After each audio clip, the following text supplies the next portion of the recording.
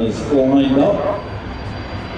On the north side, the 787 is starting engine 727, very short with the start up 73, B8 still to come, and then the F-35. Power coming up on the Antonov, on the Ant-178. Progress D346 turbo fans installed, 17,372 pounds of thrust.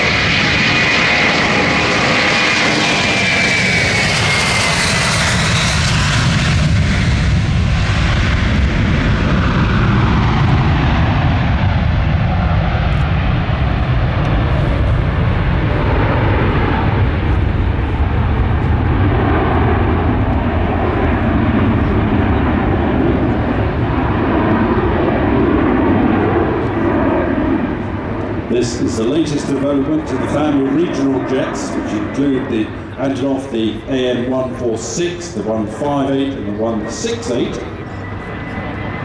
The original, the 148, only dates back to September 2001 when Antonov announced that it's working on a regional airliner design to fly 80 passengers in a range of around about 1,300 nautical miles. Construction commenced in the year of 2002. And the formal rollout of the 148 was in October 04. Well, this one is the 178, so it's a complete family of aircraft from Antonov. Production of this family of aircraft is split between Kiev in Ukraine and a totally unpronounceable place in Russia. Voronezh. Read ahead strap, it makes it so much easier. 148 typically carries 75 passengers, available in both short and long range versions. However, the type is extremely versatile, as you've seen in its operating performance. Extremely versatile, specialized variants of the AIRBOYD into VIP configuration, the maritime process, small parcel freighter, palletized cargo freighter, anything you want really. 158. That was originally, actually, if you remember, the 148-200 series, but now called the 158. It stretched 99 passengers, a bit longer legs, up to around about 1,600 nautical miles. Now the 158 produced solely in Kiev, in the Ukraine. Again, for the cargo version with a rear ramp available. 168, that was called the Antonov Business Jet. 168. Essentially, really, I suppose, a 146 fuselage, but the rear doors have been got rid of, winglets installed, a little bit of mucking around. But this one here displaying is the very latest of the family of the Antonov aircraft, the 178.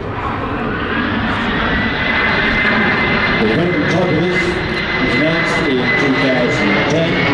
Main flight took place in Kiev on May the 7th of last year. Since operating the engines to the 148 versions, Antonov anticipate the market for total around about 1,100 aircraft. That's what we're aiming for. We wish them all the success.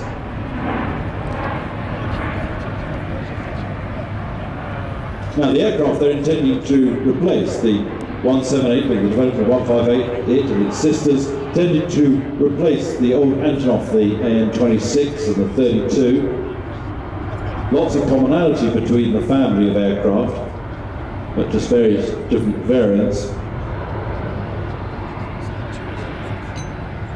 You carry all sorts of things, 3 Humvee-sized vehicles, 72 troops, 68 paratroopers, 40 stretchers, not all at the same time. It's got a good airframe life, around about 80,000 hours. That's probably around about 30 years of service, or 60,000 landings, that sort of thing. Depends on really where you deploy the aircraft to what the lifetime span is. It's quick to change an engine. If you lose an engine, I have to send one away for service. It takes just 2 hours, a couple of hours to change the engine. It's capable of landing on unpaved landing strips. So rough old operating places to go, which is very, very useful. Landing run of just over 1,000 metres. I'm not saying we're going to see a short landing today or not. It's the first time I've seen it fly here at Farnborough. but just a fraction over 1,000 metres per hour.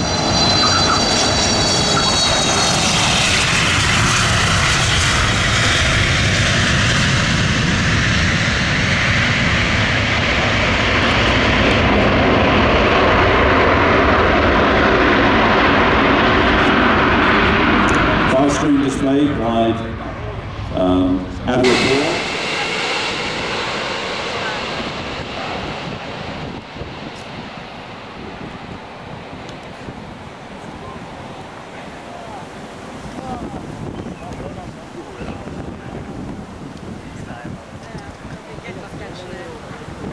That's